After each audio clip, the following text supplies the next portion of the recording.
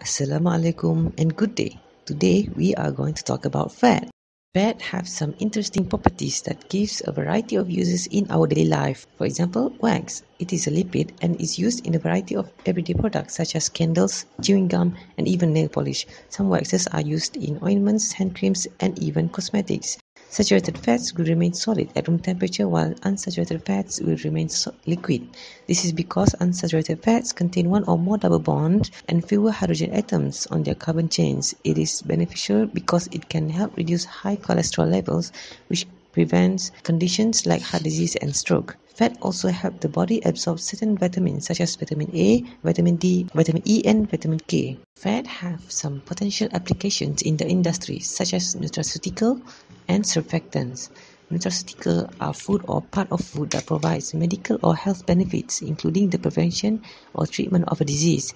This includes cosmetic and pharmaceutical products. Nutraceutical has advantage over the medicine because they avoid side effects, have natural dietary supplement, and easily available. Products such as fish oil and vitamin have been in the market since the beginning of the 20th century. Today's better understanding of the biological properties of lipid and their application has extended to combine pharmaceutical and cosmetic fields. Nutraceutical in the form of vitamin, mineral, antioxidants, dietary fiber, and omega-3, together with physical exercise, are recommended for prevention and treatment of cardiovascular diseases. Plants rich in isoflavones also inhibit prostate cancer cell growth. Vegetables and fruits that contain lycopene exert cancer protective effect via a decrease in oxidative stress and damage to DNA. These can be found in tomatoes, guava, watermelon, and papaya. Lipids are also used as surfactant. Surfactants are one of many different compounds that make up a detergent. The term surfactant comes from the words surface active agent. Surfactants function by breaking down the interface between water and oil or dirt, which allow their removal. They are able to act this because they contain both hydrophilic and hydrophobic group. Surfactants have interesting properties such as lower toxicity, higher degree of biodegradability, higher foaming capacity, and optimal activity at extreme conditions of temperature, pH level, and salinity. This attracts the attention of scientific and industrial community. A well-known example of surfactant is soap, but surfactants are also found in detergent, lubricant, inks, anti-fogging liquid, herbicide, dishwashing liquids, and even shampoos. The human body even produces surfactants known as pulmonary surfactants. The lungs produce surfactants at the cellular level to aid in the breathing process by helping keep airways open. Triglycerides, cholesterol, and other essential fatty acids, which is fat or lipid in scientific term, have some functions to our cell or organism which can store energy, insulate us, and protect our vital organs. They also act as messenger and helping proteins to do their jobs.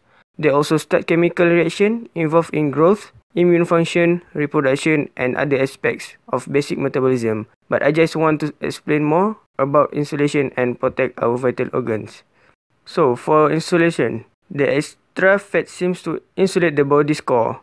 Under certain conditions, overweight people might feel colder than people of average weight. That is because the brain combines two signals, which is the temperature inside the body and the temperature on the surface of the skin, which is to determine when it is the time to constrict blood vessels, which is limits heat lost through the skin, and triggers shivering, which generates heat. And since subcutaneous fat trap heat, an obese person's core will tend to remain warm.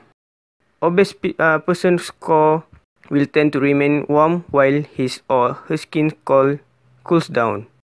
That is why obese person will rarely feel cold and they will be easily sweating. This insulation also can help against cold and padding, so our bones don't grind on the surface we sit on or lean on. The next one is fat helps us to protect our vital organs. Many of the vital organs, especially kidney, heart, and intestine, are cushioned by fat that help protect them from injury and hold them in place. As a tribute to the body's own protective wisdom, this protective fat is last to be used when the body's energy reserves are being tapped. But when you have too much fat, it instantly can block your blood vessels, and that will be danger because your organs would not receive enough blood and that will make them stop from functioning. It also has protective sheath around all nerve fiber and it is anti-inflammatory, which is now being recognized universally as the primary culprit behind all disease and illness. So for the conclusion, we can see that we need fat for our body to have benefits, to have some benefits on it, and all that people have said that fat are bad or are wrong unless you have it too much until it can change the way you live. So that is just dangerous. It is also have many uses and properties that we can use to solve our problem, from health problem to industrial problem. So thank you.